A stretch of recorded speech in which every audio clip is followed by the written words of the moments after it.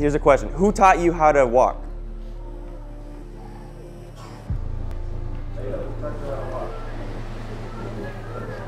Did your parents teach you how to walk?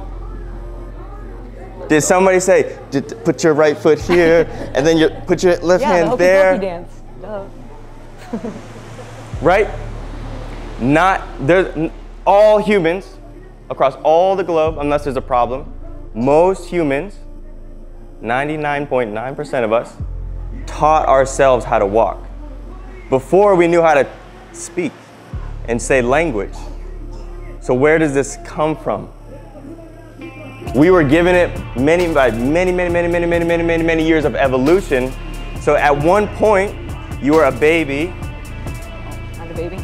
On the floor, laying down, and you couldn't do nothing.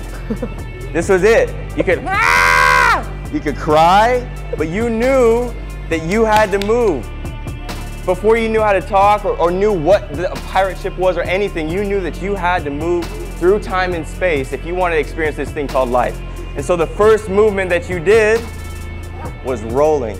You learned how to go from your stomach to your back, and from your back to your stomach. From there, you built up your strength in the back chain, glutes, hamstrings, and everything. You didn't consciously say, I'm working my glutes today. I'm working this today. You just were moving around, and your body, the natural intuition and intelligence of your body said, this feels good. She starts doing some exercises. She's not saying, oh, my tricep is weak over here, or my this is this. You're feeling, your body is responding to you, and you're developing. From here, then we are able to put ourselves onto all four, move ourselves back here, and continue to strengthen this process until now the head is up, we can start looking, and then crawling begins to happen. Crawling begins to happen. This is our first ability to really move forward as parents. Who's parents in here as children? You know when this happens, it's game over. Now you got to keep your eyes on them. It's game over.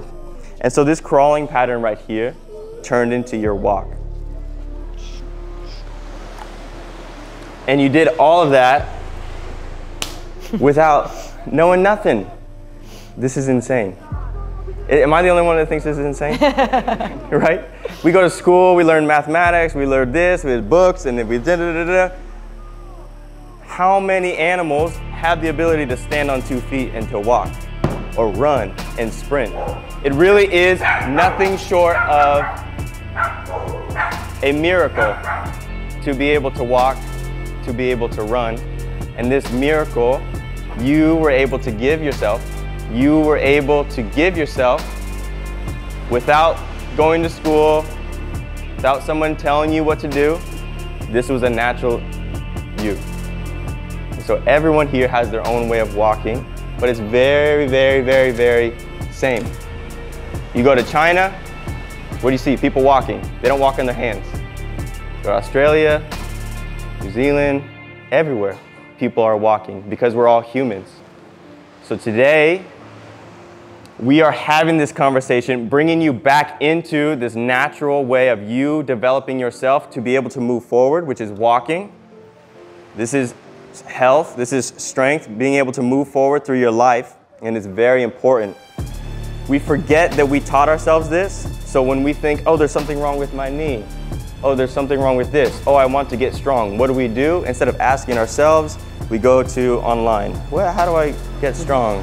We go to a book. How do I da-da-da-da-da? We look for answers outside in the world instead of asking ourselves really what's going on.